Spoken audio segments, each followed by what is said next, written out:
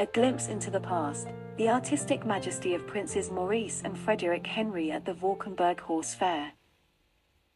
In 1618, a masterpiece was born from the skilled hands of Adriaen Pietersz van der Venne, encapsulating a moment in history with vivid detail and artistic prowess. Princes Maurice and Frederick Henry at the Valkenburg Horse Fair is not just a painting, it's a journey back to an era where elegance met rustic charm. Van der Venne's meticulous execution breathes life into this artwork.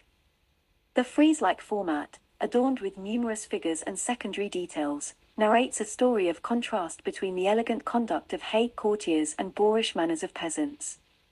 The artist's personal mark is evident in the still life of shells in the foreground, an unrealistic element that adds mystique to an otherwise naturalistic scene. The painting captures Prince Maurice and Frederick Henry arriving in a carriage drawn by 6 grey horses at Valkenburg, illuminating their prominence amidst rustic surroundings.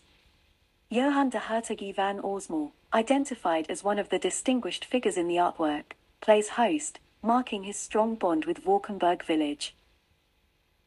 Van der Venne's reputation had evidently spread beyond Middelburg by 1618. His state portraits were published as prints that same year.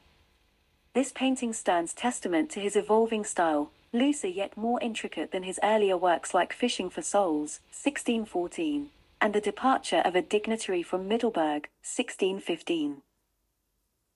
Every stroke tells a tale, from peasants brawling to dignitaries showcasing their elegance. It's a dance between two worlds under one sky.